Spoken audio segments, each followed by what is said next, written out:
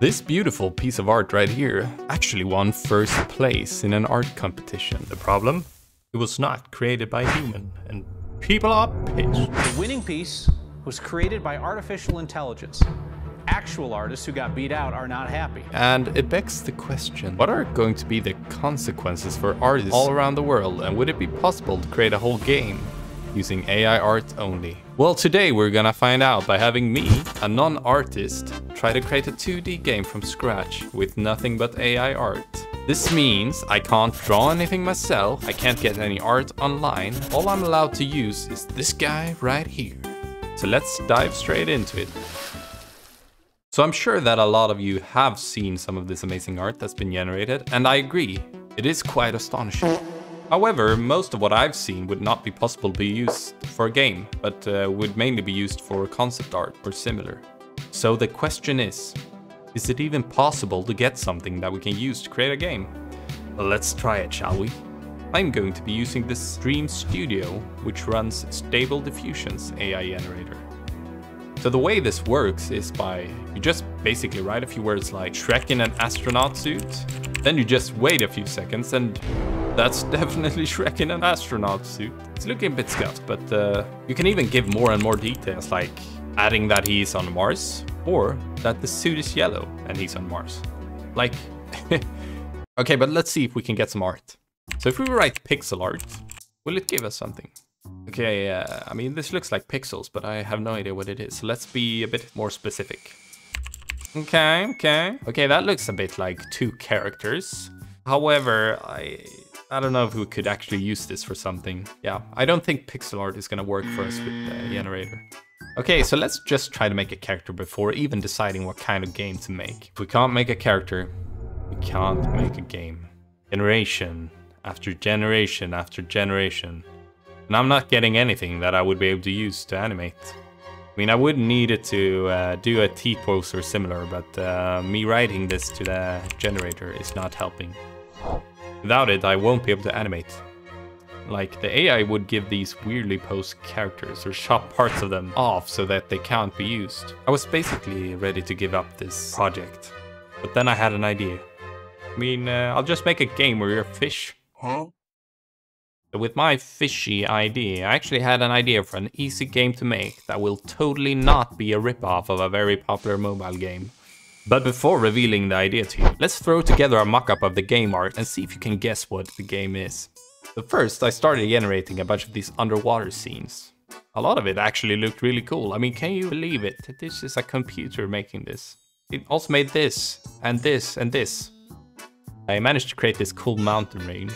But then I went to get some more generations, and then this happened. Turns out, I actually need to pay to generate these images. Pay? I'm not gonna pay. Yeah, so, since I happen to be quite broke at the moment, me has no money, And buying a bunch of images of Shrek doesn't seem like the best idea, you know? So I did some research. I found out there are actually free versions of Stable Diffusion. You know what that means. Okay, so with my new generator setup, I tried to generate the fish, but I had a ton of problems actually getting an actual fish generated for some reason. These AI generators don't understand what I'm saying at all. After spending an hour with this, I said, 4. It, and decided to use one of the fishes in the first underwater scene I generated. Let's call the fish Bob. Look how cute he is. So now that I have this large collection of images, let's try to throw something together in GIMP to see what the game could look like. We have another problem. Each one of these images cannot actually be used directly on its own. I mean, you're gonna have to separate everything from the background and all of that, so I'm gonna have to do a lot of cutting and cleaning up. Yeah, so just give me a minute to clean all of this up. Okay, here it is. Can you guess what game I'm definitely not ripping off yet? If you guessed it beforehand, why don't you give me a little sub, you know? And if you didn't, little sub maybe? I don't know, it's whatever. Please. Okay, so now that I made half of the job. Who the fork made half of the job? Stinky human. Now that the computer made half of the job, let's make the game. As you know, I'm gonna make Floppy Fish. We're gonna need our character Bob jumping forward slightly and trying to avoid some rocks. However, this sounds like a lot of maths. So I have this crazy idea, right? Hear me out. So instead of having Bob actually moving forward, I'll just have the background move backwards. Yeah, I'm crazy, but I promise you it's gonna work. Doing it this way, all I need to do is add gravity to Bob and add a force upwards every time we press space. Now he will fall down and you can just jump back up. This jump is looking a bit boring though, so what I did was I tried to add some rotation to it. Yeah, it worked great, as you can see. I made some slight adjustments, and then I made some more adjustments and a little bit more. And then finally I got this. It's not terribly exciting, but it is something. To actually make it look like he's moving forward though, as I mentioned, I made a script that will make the background move. I then have 2 of these separate background images. Once one of them has moved to a certain point, it just pops back to the beginning. This way, the game can go on forever and you won't use any additional memory.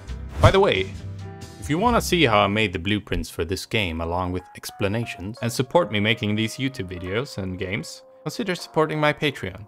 I just created it and I'm gonna be putting up a bunch of cool stuff up there, like 3D asset packs, as well as the project blueprints for most of my projects. Also regular updates on what I'm up to and many other things. Anyways, back to the video. Now I'm just gonna need to create our cliff obstacles. Okay, I think I need them to be a bit longer. How about I just put another one on top? And another one, and maybe another. Ah, yeah, you get what I'm saying. Perfect. So finally I made this script that just sends these rocks towards the player at an increasing rate. Only problem is that they will keep on moving away into the distance forever. I mean, it's not a big issue, except your computer might die after some time, but I should probably do something about that. Anyways, I also need to make it so that you can't just continue jumping upwards. But I actually have no idea what to do in that case. I mean, it would make sense to just have the water surface and make Bob just plop out of there. But then I need to come up with some obstacle instead of rocks coming from the top, and I just can't think of any, so you know, I'm stupid. But I just decided that I would take some of these boulders that I generated before. I then scaled them up and stuck them to the top, like floating. I mean, that makes sense, right? So now, instead of being in open water, the game takes place in a cave. Problem solved. Just to finish it off, I made some particle systems with fishes and bubbles and fun stuff like that. And I added some sounds just to make the world feel a bit more alive. So here it is. Definitely not a Flappy Bird ripoff with AI generated art. So let's see what it looks like.